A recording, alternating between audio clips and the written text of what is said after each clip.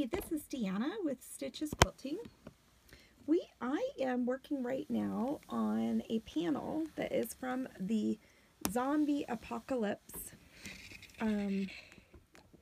collection, fabric collection, that is designed by Emily Taylor, and it is printed by Riley Blake, and with it comes this panel that is a zombie doll, and there's a nice side of this zombie doll, and then there is a scary side of the zombie doll, and then she has some zombie legs, and she has a zombie dog that that I don't know if there's really a nice side and a scary side to the zombie dog, but I thought before I assembled them together I would long arm some things on these items. So if you can see here, this is some stitching that I've long armed on here, and I've stitched around the eyes just to make her look a little bit more zombie-ish. And for the girl, I went ahead and I made flowers on her. I see I was using a metallic thread, and I made some flowers on her little dress, and kind of came down and made some little I don't know, something a little bit more girly and feminine, some little swirls. And over here, in order to make her look a little bit more scary, I kind of did just some really fast lines down here that weren't as swirly. And so, oh, you're headed to Salt Lake? That's really awesome. For PCS. What is that? What is that? How very fun. Oh, for Army. How fun. Okay, very good. Very good. Yes, in fact, we have a young man that has worked for us for probably 6 years. That was a caregiver for my son that is in basic training right now in the Army, and he's actually in North Carolina right now. But let me go ahead and, in fact, he would love these things. But my husband is definitely a zombie fan, and also some of my kids. And so here I stitched around her eyes to kind of make it look a little bit more scary. I don't know if you can see that better with some light. And over here I kind of accentuated her little eyelashes with a thread to go ahead and go like that. So what we're going to do is we're going to come over here and we're going to stitch her legs. So I'm going to show you where the needle is, right there. I know that is kind of silly and goofy, but this is a really cute collection. You know what? Let me show you the other fabrics in the collection before I start stitching. There's some fun zombie fabrics.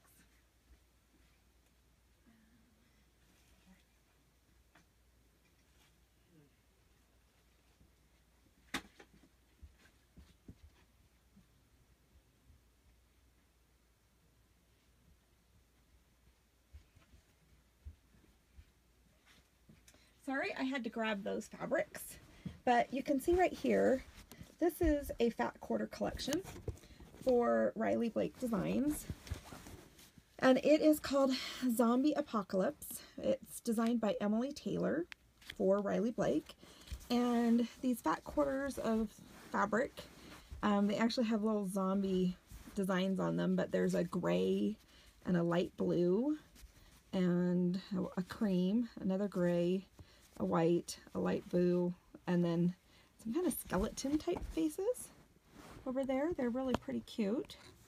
But this is a fat quarter collection. This is from her collection last year, so I really have, I think, 2 of these only left to sell, and who knows, might want to keep one to play around with. This is Emily Taylor's and Riley Blake's newest zombie collection of fabric. It's called Zombie Love.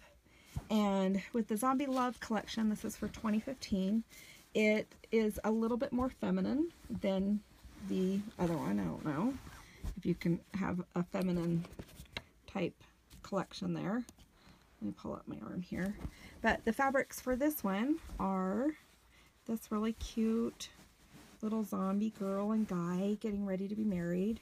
There's a really sweet little flower that goes with it. Here's the main print that's in like a pink, and she has, Emily Taylor designed some little skeleton hands with hearts. I think her artwork is just so sweet. I mean, the way that she's, you know, as a surface pattern designer, I mean, I just think this is so darling how she's taken the concept of putting skeleton hands in the shape of a heart and then plopping just a couple hearts in there, not too many hearts, so it's too hearty. It still has that Halloween flavor. But here's a few more of the color waves of this fabric where there's a gray flower that's a coordinating. And I like how it's more of a lighter daisy. It's kind of a whimsical feel.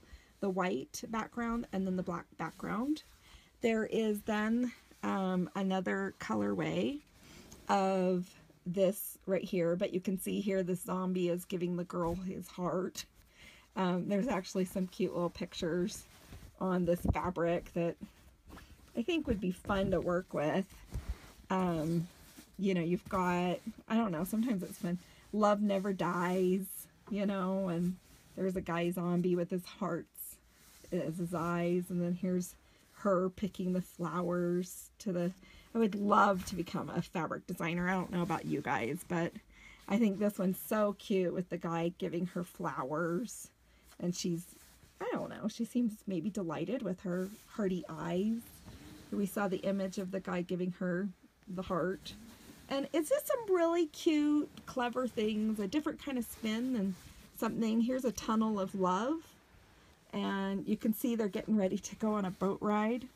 Right there, this fabric's kind of folded a little bit from the fat quarter, but they're getting ready to go on a boat ride into the tunnel of love. I mean, I don't know. I think it's so darling, the imagination and the artwork that goes into some of these pieces. So that's what one of these mains are like. And then, so there's 3 different pieces and 3 different colorways. There's the hearts with the skeletons.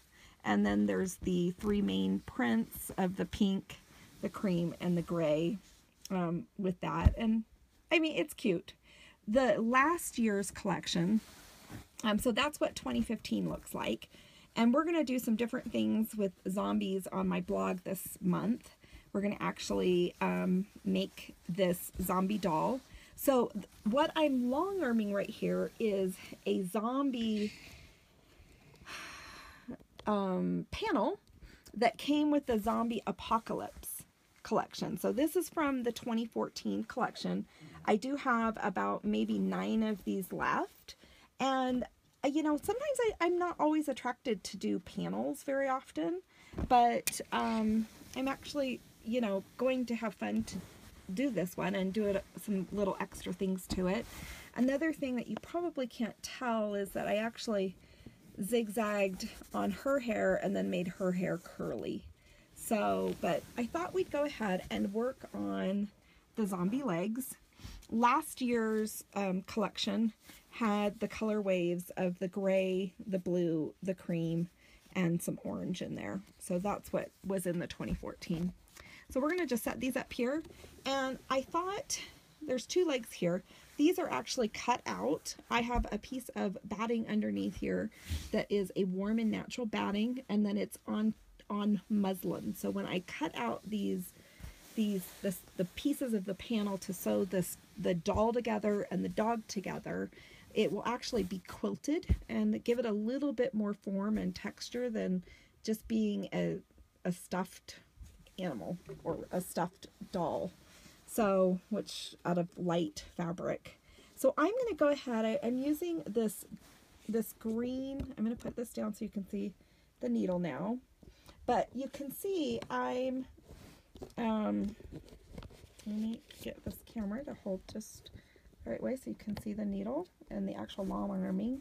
But you can see I'm using actually a green, slightly green metallic thread. And, you know, this is kind of like a cream, but it's really a cream with a green hint to it. So what I thought might be fun on this, and I don't know, you guys, give me some ideas for long arming this, but I thought it might be fun on this scarier leg, which it's more sewn like a tube. And so this leg has one side, and one leg is scary, the other side is not. So I thought on the scary leg, it might be fun to do a plaid, but a zigzaggy plaid type pattern. And over here, do just like a traditional plaid, or I could do something swirly and cute. I don't know. Maybe I'll just stick with the plaid idea. Does anyone else have any other ideas? I'm not quite sure, and I really have no idea how to long arm the dog. I could actually long arm a pattern of Bones. I mean, his name is Bones, so I could long arm Bones actually on there and do something like that. Maybe again with the gray thread. These are Bones's ears right here, and there's another side to the ears also, and then there's some arms. So I'm going to go ahead and do this. If you have any ideas, please let me know, but I'm going to do the zigzag plaid. So let's go ahead and get you down where you can see the needle working. And I'm going to go ahead and go like that. Let me hold this thread taut. I'm not going to pull the needle up. And I'm going to just start like this. And just kind of bring this along.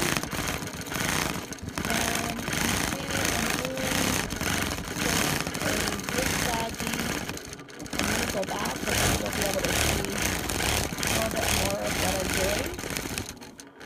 I'm doing just some zigzags across the leg. I should try to maybe hold the camera myself so it's not so. Move that.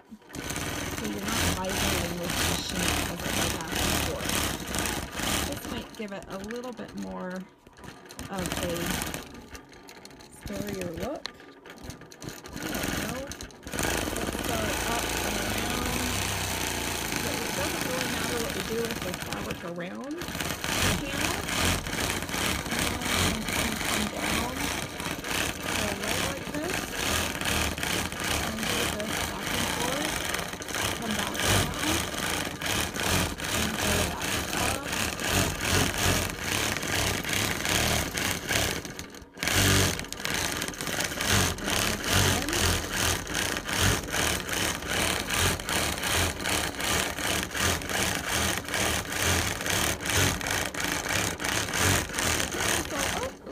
Thread broke there. So that happens often, especially when you're working with metallic threads. And especially when you're working with metallic threads, the threads can really easily break on with a long arm machine. So let me go ahead and trim this, and I will very quickly get this threaded back on there. But does anyone have an idea, or do you, the person I have on there, does anyone have an idea of how to long arm the dog? I just really, I'm not certain what would be, maybe just the bones, just long arm little bones on there. Okay, so let me go ahead and do this. Now, if you don't have a long arm machine, which most people don't, this is still something that you could do on a regular sewing machine that would work really well. I'm going to bring this thread down a little bit more. It seems like it got a little damaged. And I'm going to thread this needle just very quickly. But you can definitely do this on a domestic machine. Especially some of the things I'm doing. If you're not familiar with how to do that, I can do a YouTube video for you on that. I'm going to start right around, how about right here, where this thread ended. So I'm going to go ahead and put that in, and we're going to pull that back up. Normally I just pull that thread back. Let me hold the camera again so you don't have too much vibration.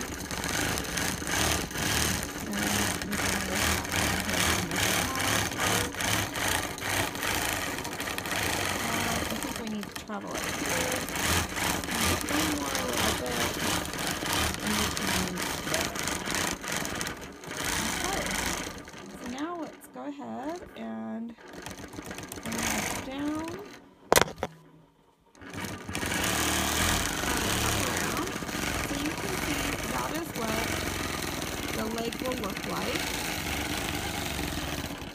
over here.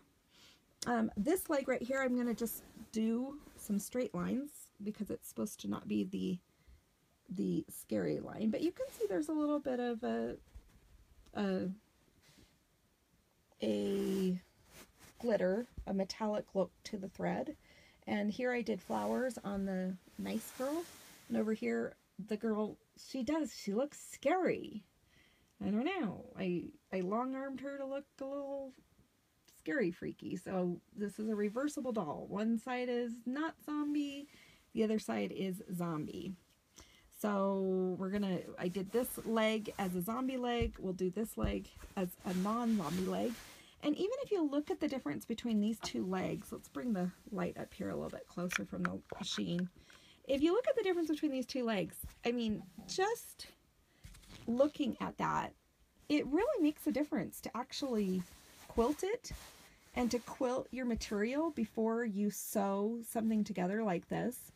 And it really gives it a different dimension, a different feel. It's going to have some structure in there because there's batting and there's a muslin backing behind it. I just used a warm and natural backing, and I just used scraps because I really just needed to make sure that there were pieces that fit around here. So there's no sense, you know, going out and buying new batting. But I actually used a nice thin batting, and I think it will really come together quite nicely. I will go ahead and thread this machine again. Unfortunately, the thread once again knotted because of my zigzags there. But let me go ahead and get this done. So, any suggestions for that bones? It's been interesting to think of ways to go ahead and videotape as you're long arming. I might actually be able to, you can see me thread the needle, which you don't really need to see. Let me give you the other fabric to look at while I do this. This fabric I do have for sale. I don't know it's really everybody's taste for Halloween fabric, but it's kind of playful, especially if you know someone that likes The Walking Dead. I don't know. It's just a cute little collection, and it's been kind of fun to do some different things for fall demos and also tutorials on the blog to give at least some different things. If you're gonna do some zombie things there, at least it's not too freaky, right? Okay, so let's go ahead, and what I'm gonna do is I'll do a periscope tomorrow of actually assembling this little gal. And let's go ahead and bring this back up so you can see the stitches here. So now we're going to go ahead and let's bring it over here, and we're going to just do some nice lines. Nice, and how about let's give it a little bit of a wave. Pull that first part out. And just give it a nice gentle wave back and forth so it doesn't look, it's supposed to be the non-scary leg. And just give it a gentle little wave.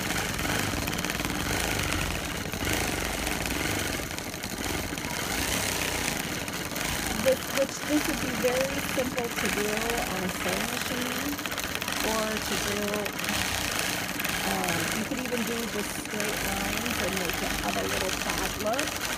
In fact, let's go ahead and do this again. Bring this up again over here. Let's just bring this way and cross a little wave so it's almost like a plaid wave.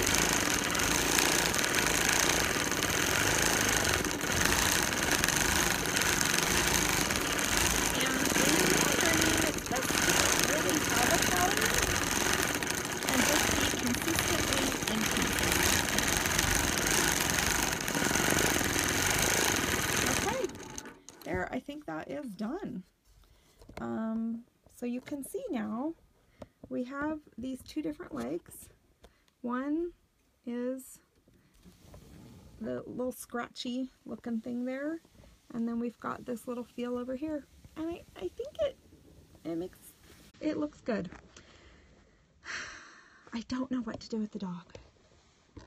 What do you think? Should we try bones? What should we try on this dog? I think the green thread is going to look nice on top of that gray. Here's a piece of it right here. I'll go ahead and show you what this looks like and bring this light over. It really isn't significantly different. So I don't want to do something like black on top of it. And I think I'm going to just stick with the gray. I think that thread will work good. I don't really know what to do. I guess this side looks a little scarier than the other one. This is the back of bones. So why don't we go ahead. I kind of like this pattern right here, where it doesn't look too freaky. Maybe we should go ahead and do something like that. I'm not so sure. Let's go ahead and let me get this positioned so you can see the stitching as it's happening. And let's go ahead and go to the leg. Okay. If I did a bone, I think what I would do, you can see some flowers I was playing around with, but I would do something like this. Let's go ahead and play around with a couple edges. Make a little loop there, a little travel. Come down here, do a little bone, come back around, and there we have a bone. Bring it up, around, come up. I wonder if I'm hitting the back of the machine. No, that doesn't work quite well. Let me come over here and try this. How about we do a little circle, come to the center of the bone, to the head of the bone, come back down, to the head of the bone, finish here, and then travel. That looks a little bit better. So we're starting the bone off in the center of it. I like maybe how that looks better. Let's just go with the bone. Okay, so this is just really my scribble area. Let's go over here. I'm going to pull this a little tighter. So let's go ahead and try this. A little circle, come down, up, down, to this side of the bone, and off. And back around, circle, start the bone maybe right here, to the head of the bone, come back down, to that side, come back over, travel.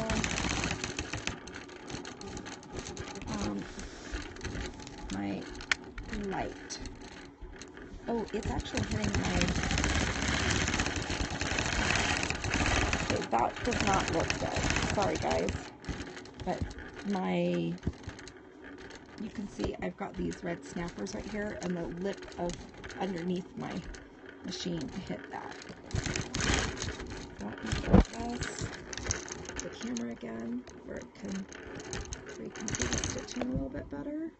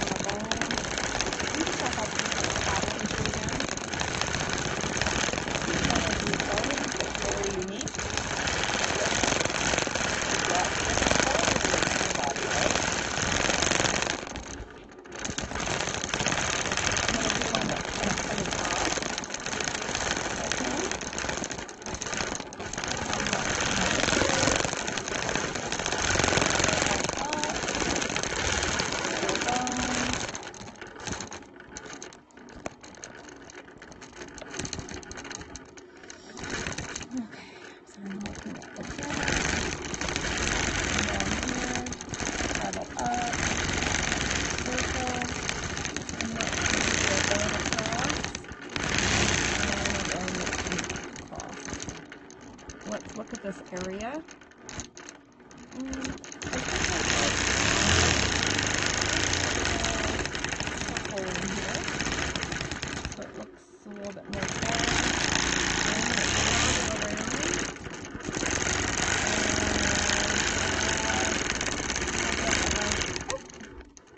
Up there.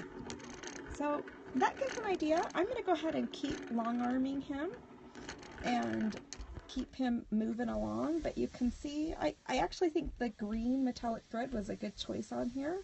It's giving him some texture. You can see the rest of him looks boring if it's not long armed. So I think actually long arming a panel is cute. You may not be able to tell that those are all bones, but it's something going on there, and I think he's going to look really darling. I will go ahead and get these out and let you guys know what these all look like after we get them long armed. So I just have to long arm a couple more pieces, then I will cut these out and assemble these, and we will work on that tomorrow, and it'll be a tutorial that's on the blog. Thanks so much for joining us, and all of you guys that have that are able to watch it be replayed. I hope that you enjoy it, and let me know if you have any questions, and we can see you on the blog. I'm at Stitches Quilting, and it's Deanna Wall, and so the website is www.stitchesquilting.com. Thanks so much. Bye-bye.